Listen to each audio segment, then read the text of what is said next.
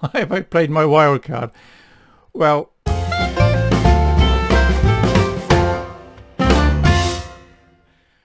hi, I'm Midnight Mule. Welcome to Midnight Mule FPL.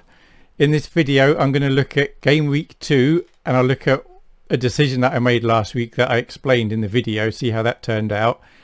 And then I'm going to look at game week 3. I have played my wildcard. At the moment, it's looking like it may have been a dodgy decision. I'll explain why I played it, but I know before a ball's kicked tomorrow whether or not it was a good decision from my viewpoint. Something I just explained first about the way I view things when it comes to the FPL. So I'm aiming to finish in the top 2.5%. So the way I view things, we've got 11 players that are going to play each week, but we've got a captain. So one of the scores is doubled. So we've got 12 players. And the way I like to reckon things is we've got 12 players, and if they all score 5 points each on average over 38 weeks, get 2,280 points. Now that isn't going to win the whole thing, but I think that should get you up in the top 2.5%, definitely the top 5%. So aiming for 5 points per week per player, that's fine. And I kind of do it in chunks, so I'll show you that here now. So this is my team from last week. I had a 5-2-3, so I've got 6 at the back. So 6 at the back, I want to be getting 30 points, and if I do, then they've done their job. The 2 in the middle need to get 10, the 3 at the front need to get 15 between them. So the 6 at the back, we had Edison with 6, Trent with 3, Cancelo 11, Robson 2, James 7, Perisic 4. So if we add those together, we've got that 18, 20, 26, 30. That's 33. So the back 6 as a unit got the 30 points. I'm happy, they've done their job. The 2 in the middle, Martinelli and Saka, 8 and 2, they got 10 points. The goal was 10 points. They did their job, not mad at any of them. The front 3, Darwin -2, Allen 10, Jesus 19, so they got 27. The target was 15. So that's fine. All 3 units hit their targets. The fact that Darwin got sent off, it doesn't matter. I'm hitting my 5 points per player on average. Actually, I think I got 70 points in total that week, last week. So that's fine. Now I was hoping to keep this same team together, certainly up to the World Cup. Darwin getting sent off, that means I have to make some changes, but I'll explain that in a minute. But first I want to explain a decision last week. Last week, you may remember on the bench, my options were, I had Ward, Neto, Bailey and Andreas. Now, last week I was trying to decide out of Perisic, Neto and Bailey who to play. I wanted to play Perisic, but the sites like Fantasy Football Scout and Fantasy Football Hub, they both had Neto and Bailey both scoring more than Perisic. So for me to put Perisic up, I'd have to be going against them and the algorithms they got behind them. On top of that, there's many FPL YouTubers I watch, and I'll just show you a couple now. These are screenshots from last week.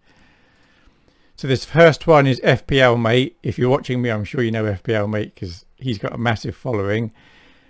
Just to say something nice about him, I find that he does some of the most insightful suggestions of people to get. So for example, last year he was the first one I said about, he's the first one I remember hearing saying about getting 8 Nori just before he went off really good.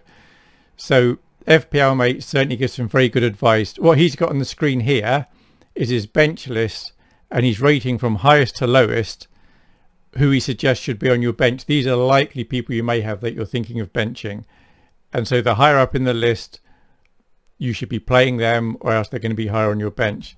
So he had Neto in his 6th position, Bailey in 11th, and Perisic was 17th on his bench. So he was agreeing with those other 2 sites that were giving out predicted scores. Perisic was the worst choice. FPL Raptor, he's great. After the streaming ends, he just sits there and natters for 20-30 minutes about anything apart from football. So he's very interesting. He's got the same deal going on here. He had Neto in 4th, Bailey in 10th and Perisic in 19th. So the point I'm making here is other experts will say their opinion. You can look on sites that predict scores. They give their opinion. but then you might disagree with them. If you disagree with them, what should you do? What I found I should do, this is from experience from the 3 years I've been playing this, is I need to go with what I think. Listen to what they're saying, consider, do I agree that's enough weight, and then do what I want to do. But the real value in these sites, the other YouTubers and the sites that give predicted scores, is when you're unsure what to do. You've got 2 or 3 players, or if I've got 2 or 3 players and I don't know which one I should be playing, I will check them, see what their opinions are, and if it's really split evenly, then I will totally go with their suggestions. But if I'm thinking one way or the other, then I go with what I want to. And if I get it wrong, that's absolutely fine. And I can guarantee that FPL Raptor and FPL Mate would both say you should go with what you want to go. They're just giving their opinion, but do what you want to do. And I would tend to say that, except for my series about the 5%, I'm saying do this. So my 15 players, I've played the wild card. This is how I'm expecting the team's probably going to look tomorrow before deadline. That's Luis Diaz and Tony. They're in for Darwin and some meaningless midfielder I don't care about. And also Lavia and Pearson. They're both playing most of the minutes in the games. However, that is not what my squad looks like at the moment. At the moment, my squad's a complete mess.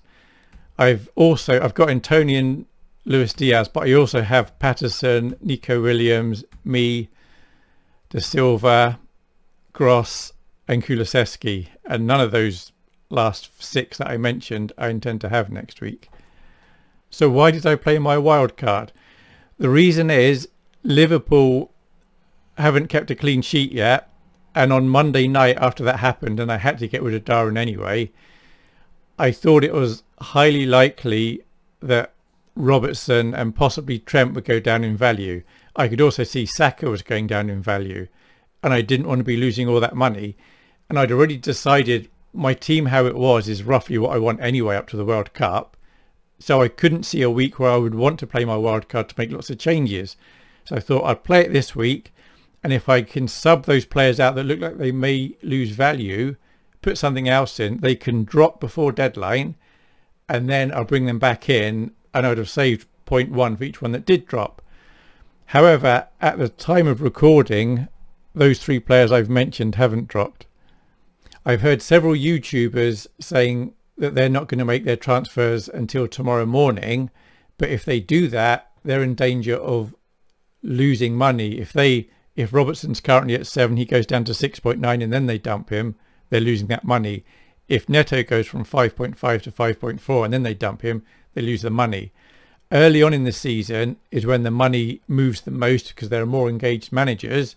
So early on in the season, especially before the Champions League starts, I'm very comfortable making transfers straight away at the weekend on a Saturday, Sunday night if I think there's good monetary reasons to do so. Once the Champions League starts, and especially further on in the season, I'll be doing transfers just before the deadline. There we go. I know I couldn't quite show you my team for tomorrow. I'm not being secretive. I don't know for sure what the final outcome's going to be.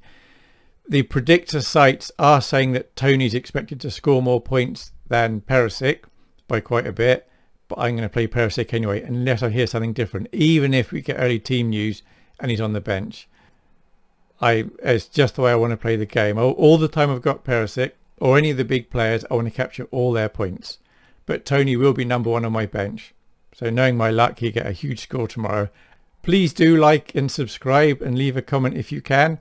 And let me know what you're doing with your transfers and when you think you're going to play your wild card. And do you think I'm crazy for playing the wild card this way? But remember, I'm not intending to change my team. So this was just at some point I was going to play my wild card and try and make a bit of money. I may have failed. I'll find out tomorrow how it went. Okay, thanks for listening. Bye.